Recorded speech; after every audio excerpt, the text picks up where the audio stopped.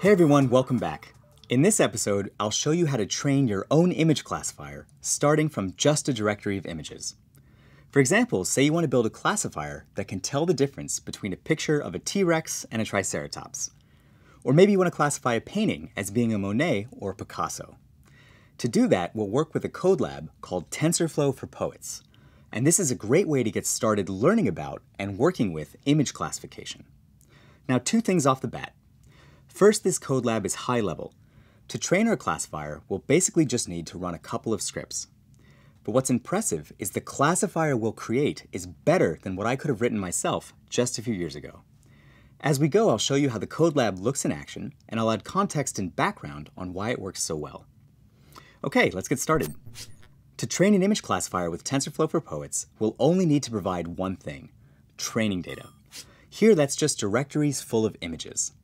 My plan is to create a classifier to tell the difference between 5 types of flowers: roses, sunflowers, and so on. And here's what my training data looks like. Notice that I have 5 directories, one for each type of flower. Inside each directory are lots of pictures. And the reason I'm working with flowers is we've provided this data set in the code lab so you can get started right away. If you want to use your own images, say for dinosaurs or paintings, all you need to do is create a directory and fill it with images from the web. We'll need about 100 images in each directory to start. Once we have our training data, the next thing we'll need to do is train our classifier. And for that, we'll use TensorFlow. TensorFlow is an open source machine learning library, and it's especially useful for working with a branch of machine learning called deep learning. Deep learning has led to great results in the last couple of years, especially in domains like image classification, which we'll be working with today. And here's one reason why. Recall that way back in episode 1, we talked about telling the difference between apples and oranges. We saw it's impossible to do this by hand because there's too much variation in the world. But now we also know that classifiers take features as input. And with images, it's incredibly hard to write code to extract useful features by hand. For example, you wouldn't want to write code to detect the texture of a piece of fruit. To get around this, we use deep learning because it has a major advantage when working with images. And it's this: you don't need to extract features manually. Instead, you can use the raw pixels of the image's features, and the classifier will do the rest. To see the difference in how our training data looks, let's compare the iris dataset with our directories of images. In iris, each column is a feature that describes the flower. And you can imagine we came up with these features manually, say by measuring the flower with a ruler. Now, by contrast, here's our training data in TensorFlow for Poets. It's just a list of labeled images. And again, a classifier is just a function, f of x equals y. Here, x is a 2D array of pixels from the image, and y is a label like rose.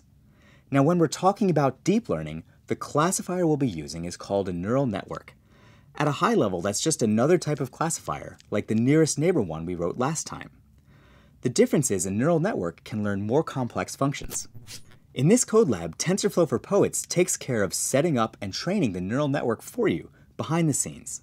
That doesn't mean that TensorFlow code is any harder to write than what we've seen so far. In fact, my favorite way of writing TensorFlow programs is by using tflearn. And tflearn is a high-level machine learning library on top of TensorFlow, and the syntax is similar to scikit-learn like we've seen so far. For example, here's a code snippet that shows you how to import a neural network, train it, and use it to classify new data. And you can do this using the skills you've already learned. If you want to learn more, no pun intended, about this stuff right now, I put links in the description you can check out. Okay, now let's return to TensorFlow for Poets and train our classifier. To do that, we'll kick it off with this script. It's covered in detail in the code lab, so I won't say too much about it here, but I will give you context on 2 more things you might want to know about. First, the script takes about 20 minutes to train the classifier. Now ask yourself, is that a long time?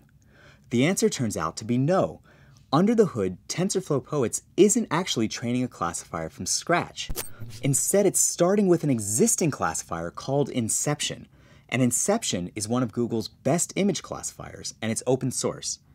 Whereas we have just a couple thousand images in our training data, Inception was trained on 1.2 million images from 1,000 different categories.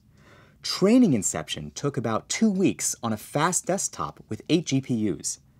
In TensorFlow for Poets, we'll begin with Inception and then use a technique called retraining to adjust it to work with our images. This lets us reuse some of the parameters Inception has previously learned so we can create a new high-accuracy classifier with far less training data. I'll fast forward till our training finishes, and once we have a trained classifier, we can try it out. To do that, I'll download this image of a rose from Wikimedia Commons and use our classifier to predict what type of flower it is. As we can see, it gets it right, and we can see the confidence distribution for the other types of flowers as well. Now keep in mind our classifier only knows about the training data we've shown it, so if we ask it to classify an image, say of the Roman Colosseum, it must predict that it's a type of flower. Hopefully though, the confidence will be low. Now let me give you 1 or 2 more closing thoughts. To train a good image classifier, the name of the game is diversity and quantity. By diversity, I mean the more images of different types of roses we have, the better off we'll be. For example, our training data includes pictures of red, white, and yellow roses. We also have pictures taken at different angles, say from above or to the side. And we've included pictures of roses in the foreground as well as the background.